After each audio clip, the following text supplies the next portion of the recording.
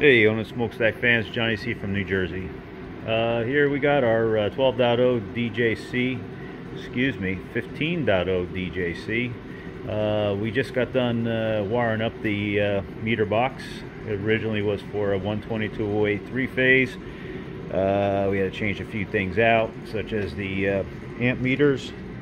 Those two things right there, they were originally 50 amps. Put in 80 amp meters. The original head that was on this generator was only good for 8 kilowatts at single phase 120/240. The head that we put on this one here is a 15 kilowatt 120/240 single phase. So anyway, we beefed up the box a little bit. We took the meters and the breaker from the generator that I salvaged the head from, so everything is matched up. Okay, we just brought everything over from a more powerful generator and JC series set and put it onto this DJC. Getting mixed up here with all these J's and stuff. But anyway, we have no idea how many amps, watts, anything like that this is going to put out. I did run this for about 2 hours, 27 amps per leg. But I did not have all the wiring finished in the meter box. It was undersized wire and everything else, but everything is good now. This right here, we got 6-gauge wire coming out of the box. We will have a box over here, a metal box eventually. So this right here, I guess you could say it is the permanent wiring. However, it will be all encapsulated in a box after we're done doing our tests. So anyway, we're going to crank this thing up. It's been a little while. It's cold outside. We do have a heater going right now.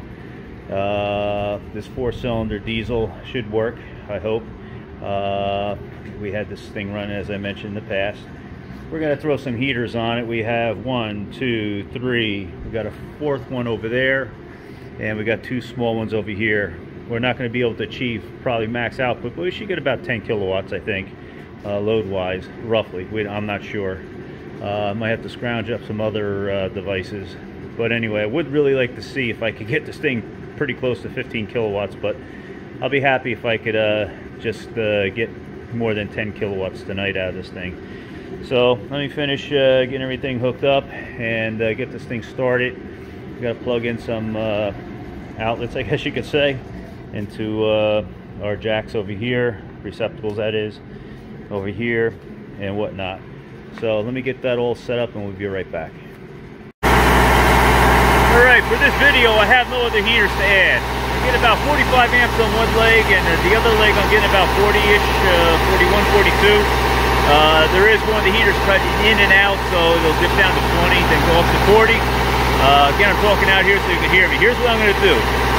With the current load that I have, that's all I have. What I'm going to do, I'm going to go in, you're going to hear the motor, okay, under load. I'm going to shut the breaker off, the main breaker on this box, and you're going to hear the engine. Let's hear how it sounds without a load. Then I'm going to bang it on. I know I shouldn't be doing this, okay? Going from no load to, well, not full load, but a good load, and vice versa. But I'm doing it anyway, all right?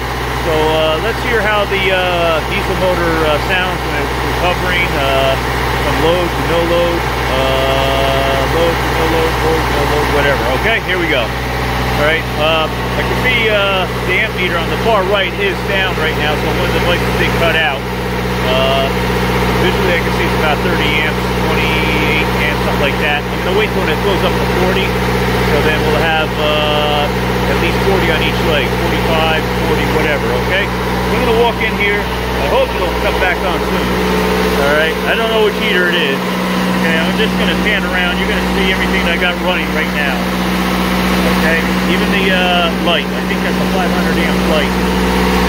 Okay, I have nothing else. Alright, let me make my way over. Okay. I want to wait till that thing goes up, okay? One of these devices is cutting out. Which one is it? Oh, here we go, okay. So, let's kill everything. Here we go. No load. Full load. This diesel's amazing. Okay. No hunting, no nothing.